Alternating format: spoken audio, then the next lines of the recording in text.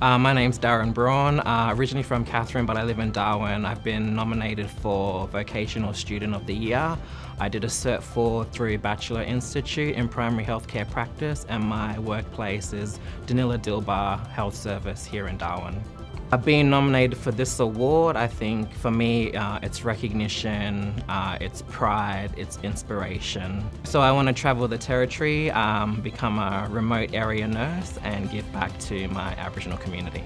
I'd say do it, apply, you get to meet a lot of great people, you know, the confidence building, the barriers that you break down personally. It's a really great opportunity just to, you know, reflect on yourself, learn new things, and obviously, you know, become a better person.